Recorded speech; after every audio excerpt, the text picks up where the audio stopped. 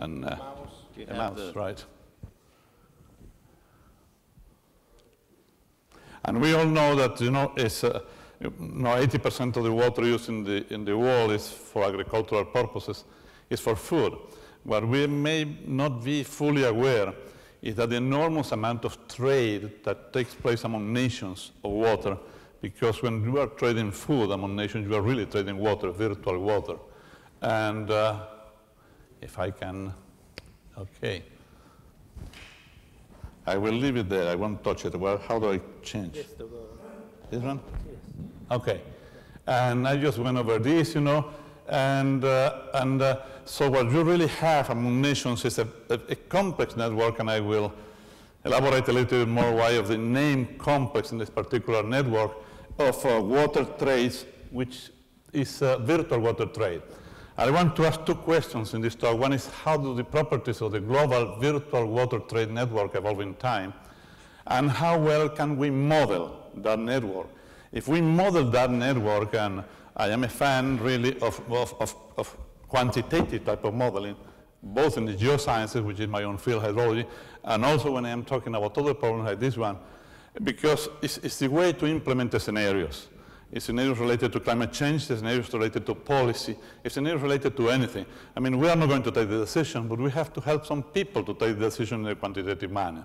So can we build models that do reproduce the properties of that network? This is just a little slide that Antonio was reminding me the other day that, how much water we consume in the food is really amazing. When you take 1 kilogram of meat, that kilogram of meat in a global basis, more or less, an average is 15,000 liters of water embedded into it. 15,000 liters of water have been used in coming up with that kilogram of meat. This is a 4,500 for I guess it's for a steak. And something like 3,200 for a kilogram of chicken, et cetera, et cetera. In the case of livestock, the amounts of virtual water embedded is much larger. You have to grow the hay, the typical age of a cow before you slaughter the cow and these type of things. And those are numbers that are, I will not get into that, but are very well calculated for different parts of the world. Now, how do we build the global virtual water network? Here comes a little bit of hydrology. This is a particular model developed mainly by Hanasaki, which is part of our group working in that. He's in Japan, of course.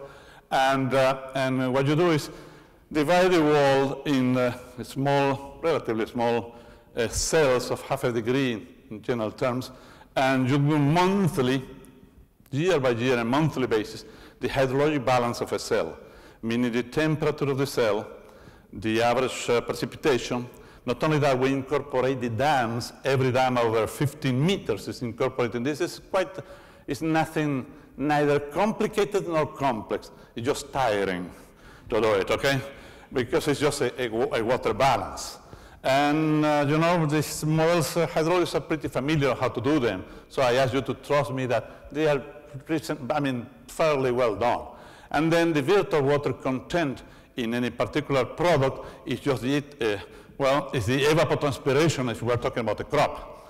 And it's the evapotranspiration used by the crop divided by the yield. And this is, virtual water content, you have it here, virtual water content by kilogram of crop. ET will be about evapotranspiration of a country C of a particular crop. And when I put in their source of water, it's because there are two different sources of water, well, there are many differences, but two very important differences. One is what we call blue water, the water that the plant uses directly from the soil moisture, from the precipitation. We call that green. And blue water, which is a very different type in terms of economical cost and all what it involves, which is mainly water coming from irrigation that you take directly from dams or from groundwater aquifers, okay? So we can build networks of green water or blue water or total water. Here I will be talking about total water, but I could show you if you are interested the networks of green water and global water. And blue water, I'm sorry, same thing. We can talk about trades among nations of different products, wheat or meat or whatever, but here I will be encompassing all of them for purposes of this presentation. And so, well, how we build the global virtual water trade network is the following, is we go through, let me go through this for a moment, I will be back to this one. We go through, again, not complicated, just very tiring for some poor graduate students. You go to the FAO statistics year by year, Food and Agricultural Organization trade statistics, and we go over 58 crop and livestock commodities, and they give the amount of trade between different nations. And then in every month of every year, we know how much water has been embedded in a particular product, in a particular crop. And after that, we know through these statistics also what is the percentage, in different commodities, in different things that are traded of the crop that we're talking. Okay, wheat can be used in many things. And we go through this, walnuts, product by product. At the end of the day, what we have is very large data sets, that's all, files, in which then we build, let me see if I can go back. No, I cannot go back, but that's all right. Up. Can I go back or not? All right, what the hell. Then you build the virtual water trade network, which will be VWT from country A to country J, will be the transpiration, will be the trade that we have of a certain crop from country I to country J times the virtual water content in that particular crop. Nothing dramatic in there, very easy to understand and just laborious to do. And at the end, we build something like this. This is a representation of the global virtual water network at, I'm not making a difference between blue and green water. Also, in this one, you see, we could start making a lot of sophistication there, which we have done. I will not get into that, because you can have a directed type of network in which the action goes in one way. You distinguish between the action between, Japan and the United States, Japan, or you just say, all right, let's not be directed, let's add the two things is in the interaction between the two countries. So one is an undirected network, the other is a directed network.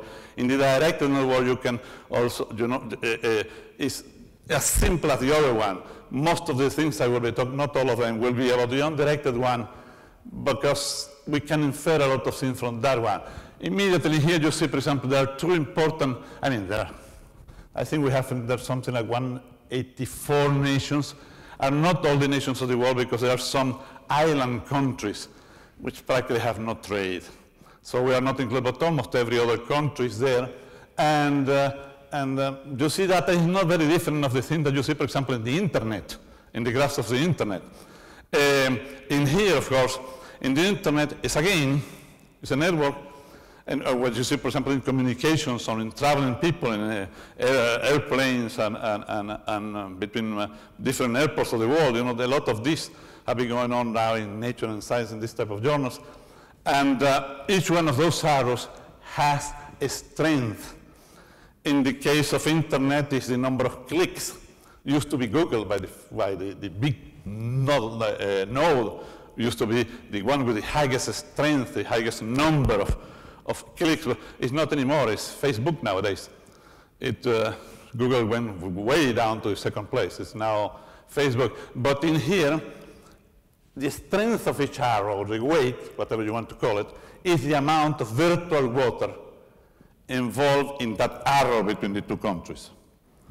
And okay, two questions now to go very quickly over this is how the properties of that network have evolved in time, and second, can we model the statistical properties of that? Important thing, very important, but we have to see the first one to see what is the amount, the size of the task we have in front of us. But the second one is extremely important, because it will allow us then, as I said before, to implement the scenarios, a different type of scenarios. And, okay, this is a very dynamic type of network. And you can see here from 1986 to 2008, how, for example, the mean degree of a node is the number of connections the node has, okay? And this graph is for the undirected network. So mean number of connections either exporting or importing. Frequently, both things go on between the pairs of countries. And it has gone dramatically up. We are talking 1986. Huh? That's not last century. And the evolution of the total number of links, how much communication has increased, how much linkage the network has grown into time. From 1986, you also see it in the right-hand side of the graph, and it has increased dramatically too. So, we immediately, okay, we cannot do a static type of a study of this. We have to study the dynamics of it. Now, the strength or the weights are, as I said, the total amount of water embedded in those connections, in those links. And from 1986, look where it was, and now how it's increasing. And one is the mean strength of a node. It's increasing like that. And the other is the total strength. And in there, well, it's 10 to the 9. We're talking about billions, American billions, of cubic meters. Just the difference between countries, when you look at how countries rank, let's not go into the detail of that, it will take a long time, but this is an example. The largest number of export trade partners, Denmark, Netherlands, now is United States, but Netherlands for a long time was, several years was number one, and the reason is the harbor of Rotterdam. I mean, it takes the products, does somewhat of, increase the value or whatever, and re-export the products, okay? Now, and then in the right-hand side is the largest number of import trade partners, and in that one is the USA still by far. Now, the same thing with respect to now the strength of export volumes. The USA had been, the United States had been for, at least in that period from 1986 to now, by far the dominant country in there. And the largest import volume is China. And you can see everything was okay, USSR, Japan, okay, meaning, was kind, and then it jumps dramatically from 2004 on.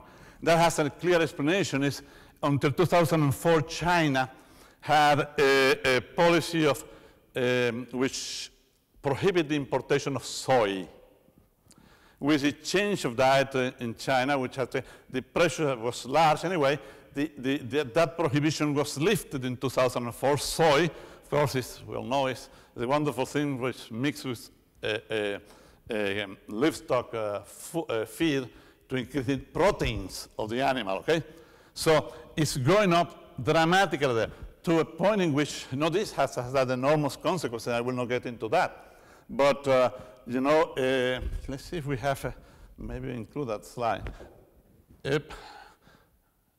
And again, this is now the largest export volume. Okay, this is the one that I just described.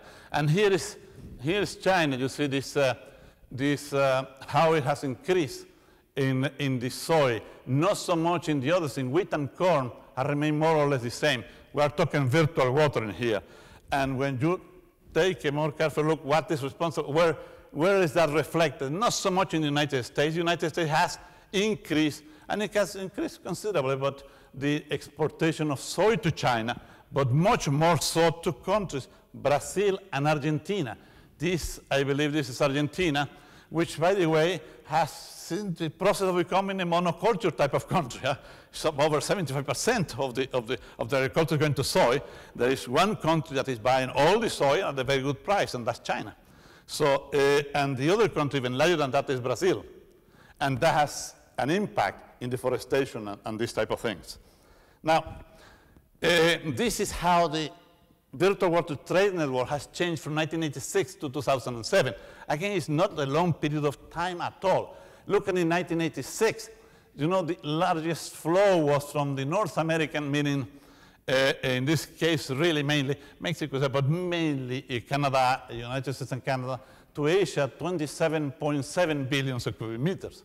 Now, when you look at 2000, and look, from South America to Asia, it was very little, a very narrow tap. I didn't put the number there, probably less than 12. And now when you go to 2007, The largest one is South America to Asia, 81.5. That's the impact these policy decisions are taking in the trade of virtual water, with a lot of repercussions, as we will see in several aspects. This is, again, the evolution as a percentage of 1986 values. And take a look at different things. The orange dots are GDP, how it has changed, because these are interesting things to take into account then for a predictive model. The second one is light blue, or whatever you want to call it, is the flow of water. It's also increasing, and it is increasing more or less parallel to GDP. That immediately gives you an idea, hey, GDP is a variable to be considered here. On the other hand, you get in there the number of links increase, but it's getting to a maximum. Why? Because you know you have a number of countries. The number of links cannot go above a certain value, just by combinatorial theory. And then the black things is population. I agree with Igor said that, you know, it's 1948, there were 1 billion children. 2008, there were 2 billion children. And one question that I saw the other day in a talk in Princeton by a statistician was, how many children do you think you'll be in 2100? And people started, you know, 5, 6 billion, 7 billion, 2 billion. 2 billion, it's becoming stable. And the magenta, I think is the name of that one, is rainfall of agricultural area. Why rainfall of agricultural area? Because most of agriculture, not all of it, but most of agriculture comes from green water. So, you know, that thing could be impacted, in fact, is impacted by two factors. One is policy, how much agricultural area I'm going to place, and the other one is climate going to change? I mean, are climatic variations in rainfall, and not only in the amount. You know, in many of this, of the water that we have is via glacier, via snow melt, and so on. So it has an enormous impact. An increase in temperature which makes the snow melt, the runoff, the spring runoff comes earlier than when it is needed, when the crops need the water. So those type of things have a dramatic impact, and that's something that we'll be taking a look at. Now, the water saving, the trade network saves a lot of water. Why? Because, you know, the water saving from country I to J in a particular crop is the trade from I to J times the difference in the virtual water that is in country J, meaning the one that is importing, that will spend a lot of water, minus the virtual water containing that crop from the country that is exporting. All kind of crazy things you see when you look at these statistics, you know. When you suddenly see there are some years in there, in the beginning of the year 2000, that you see Saudi Arabia exporting like crazy, in the trace of wheat, for example, and you look at the statistics, and that's are true. FAO is pretty good in their statistics. Just to finish this comment, I guess, after the oil embargo, Saudi Arabia decided that there was, in the 70s, there was a risk of suffering a food embargo. And so it was a policy, we have all the energy we need and the money, let's do intensive wheat cultivation. Well, they couldn't do it. I mean, after a while, it was being extremely more expensive to produce the wheat than just to import the wheat. But worse than that, Saudi Arabia has a very shallow aquifer, and really most of the water is in a fossil aquifer that is being depleted very quickly. So they stopped that. Now what Saudi Arabia and, for example, China does that, also in South Korea, is they have leases of enormous extensions of land in many countries. And the country leases the land. In Ethiopia, in Congo, in Brazil, they are for leases of land in which the country that is leasing the land raises the crop. And of course, you lease the land in countries where they have good rain and good soil, with the thing that you will, no, this poses all kind of questions. I will not get into that, but all kind of questions, how valid are those leases in the long term? I mean, will everybody obey this? But anyway, this is the water saving that are there. And the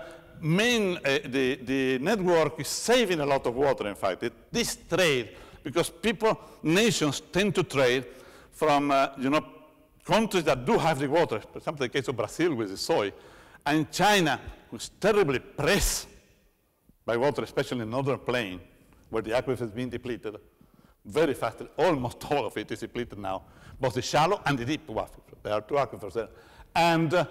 And so there are savings in this trend, and most of the savings is here in the wheat. Although you can also see in soy, which was in the negative, is already positive, and there is a little bit of saving in all of them, but wheat is fundamental importance in this savings on the network. Now, some properties of network before we start very quickly to model it.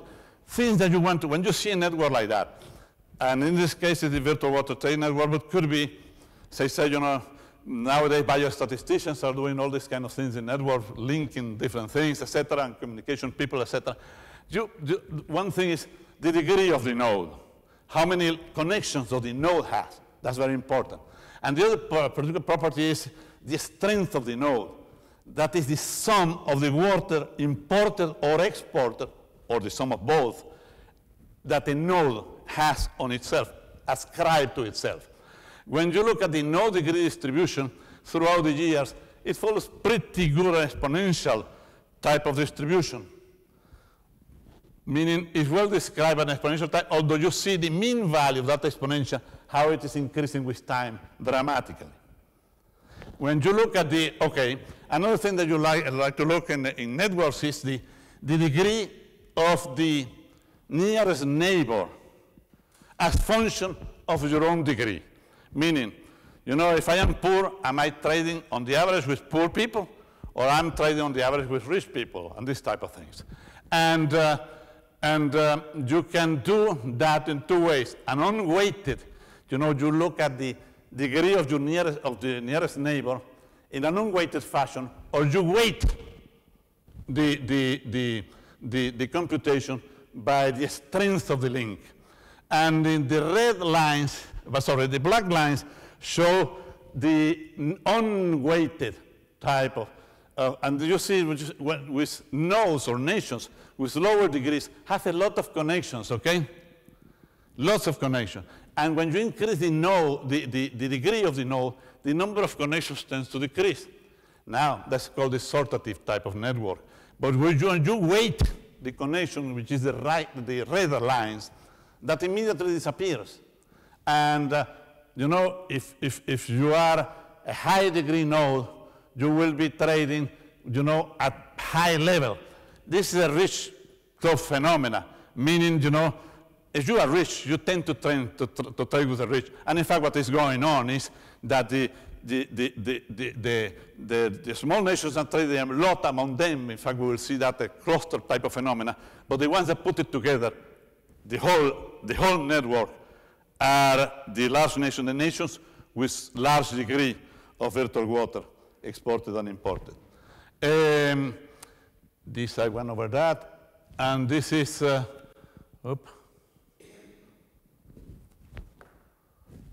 Now this is the clustering.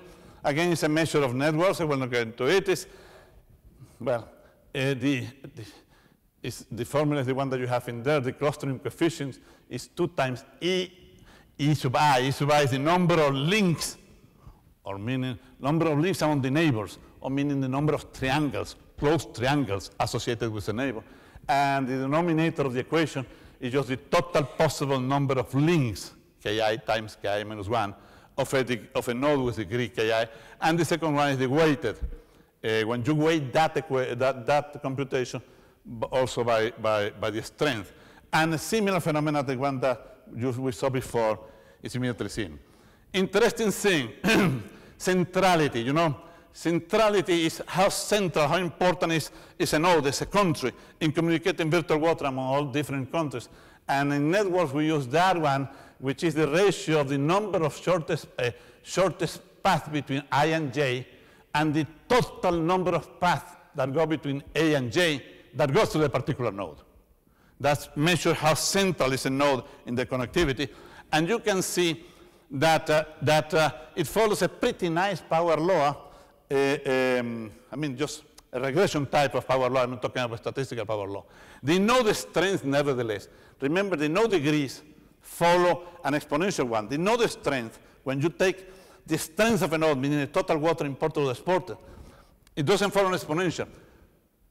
You could make a case for a power law, but it's much better. It goes much better in a statistical test, what is called a stretched exponential, which again is a fat tail type of distribution which the variance may or may not exist. And what it tells you is that, again, there's a fat tail. Strengths with very large values are highly likely and are associated with some very specific countries. Now, this is the node strength versus the node degree. That's, again, a power type of regression. And interestingly enough, the exponent of the regression doesn't change much at all. And this is nice.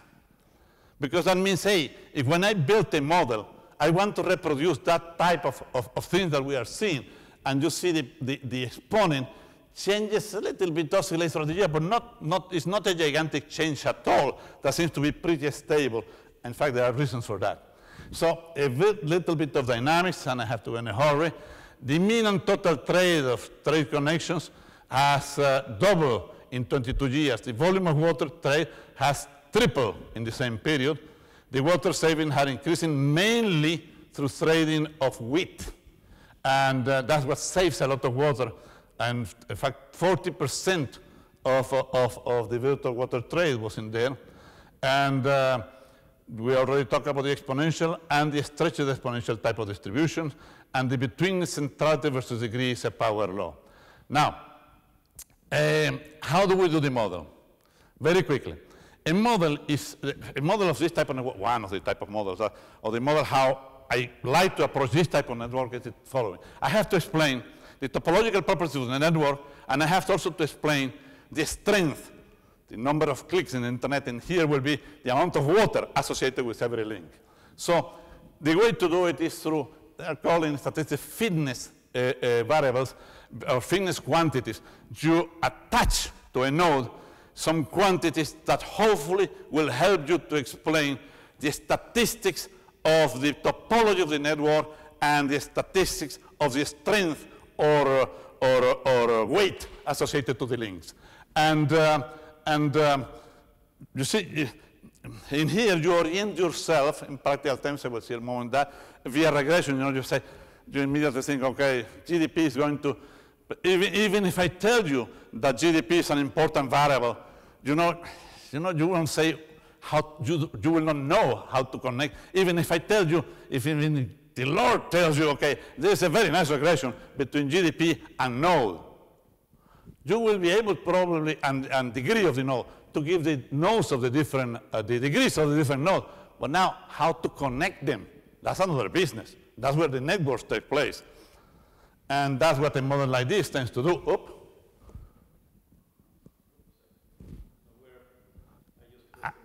Oh. We are running very late, so in about 5 minutes I will be through. Now, okay.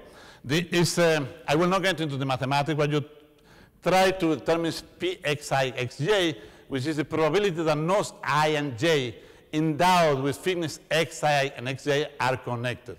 And this is found through entropy maximization. It's, in fact, we follow there the paper by Newman and which is the other one, Chan, I think. Anyway, it will be in a moment. In Physical Review Letters, 2004, I think it is. And, we start with an ensemble constraint to have a specified degree sequence.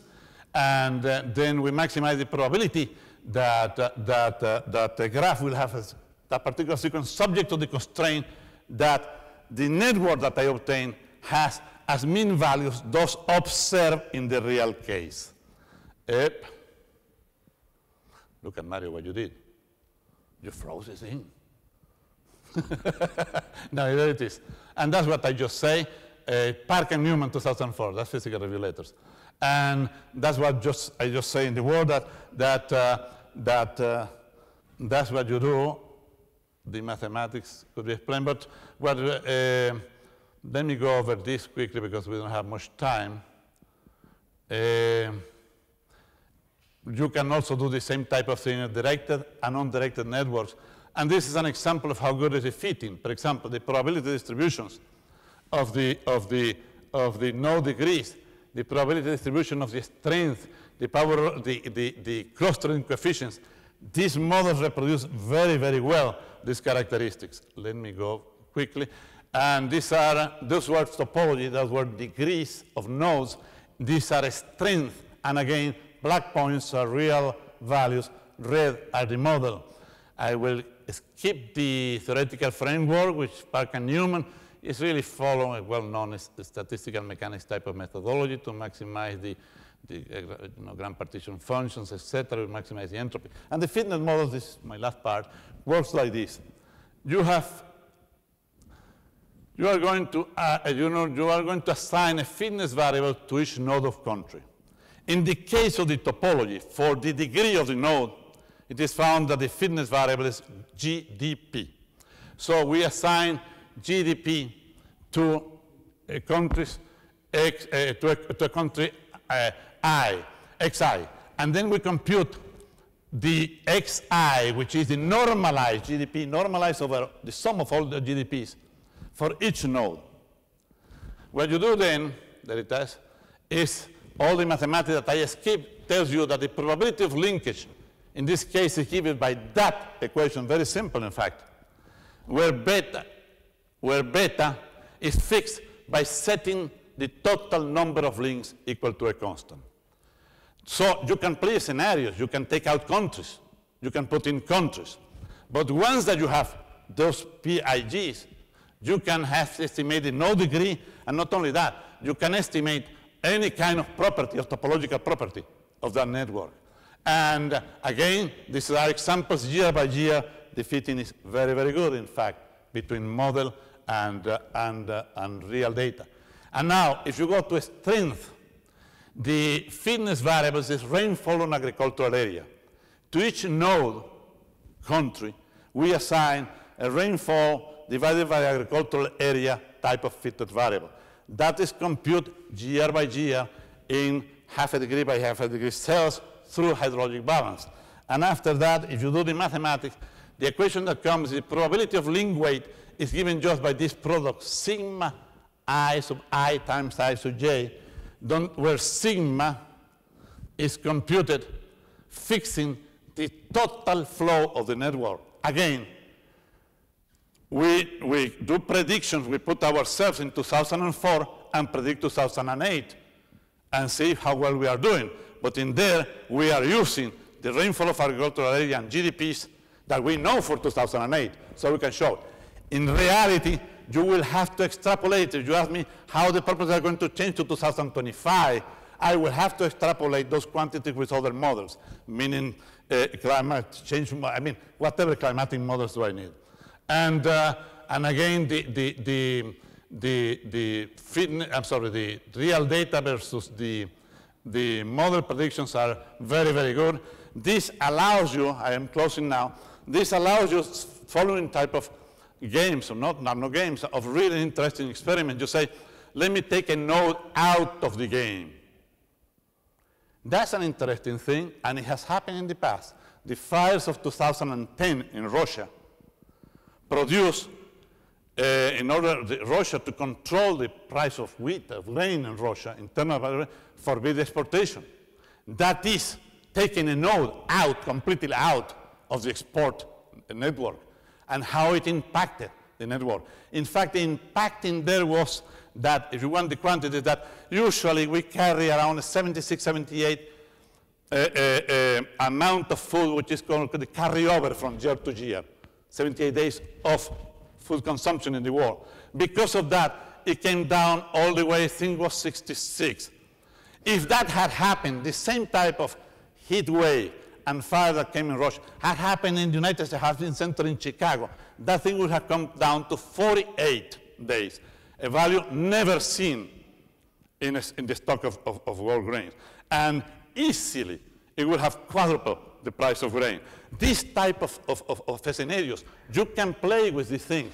You can take a contour, you can say, for example, the scenario of that Russia suddenly say, China, let's open the importation of soy that things can be predicted and are very useful. I will stop right here, but in fact, climate change, you know, when you say, okay, let's implement this IPCC, you know, whatever scenario, and you say, okay, give me the temperatures in every pixel that I have, forecast of probable rainfall, with all the uncertainties it may have, one can make at least a statistical forecast with all the uncertainties that may have.